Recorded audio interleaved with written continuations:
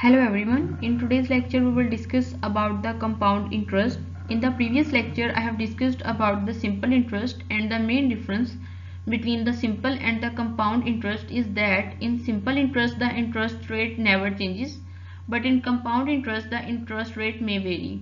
Now students, the problem is the population of a town is 1,76,400. If it increases at the rate of 5% per annum, what will be its population after 2 years hence? 2 years hence means we have to find the population after 2 years and 2 years ago. Now the solution, first of all the formula is compound interest is equal to 1 plus r raised to power t multiplied by p, where p is the principal or the original amount, and as in our question the original amount is the total population that is given to us at the present moment. Okay, r is the interest rate and this is mostly given in percentages, and t is the time period.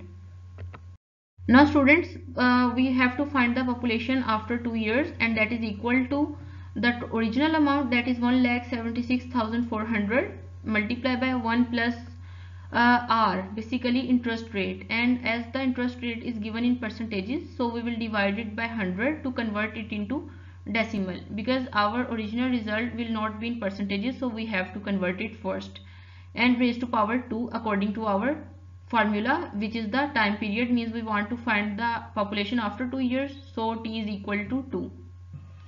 Now students, here if we take the LCM as 100, then we will get 105 is divided by 100, and after simplification definitely it has a power 2, so we will write it as 21 by 20 multiplied by 21 by 20, because after simplification we will get 21 by 20 square, and due to square we can write it 2 times. Okay, now students, if we simplify it further, then we will get the result 1,94,481.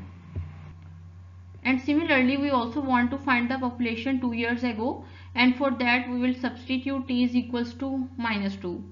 Okay, and so that we will get 1,76,400 is divided by 1 plus the same value, and after simplification we will get this term. Okay, the answer is population after 2 years is equal to 1,94,481, and the population 2 years ago is this one 1,60,000, and this is your required answer.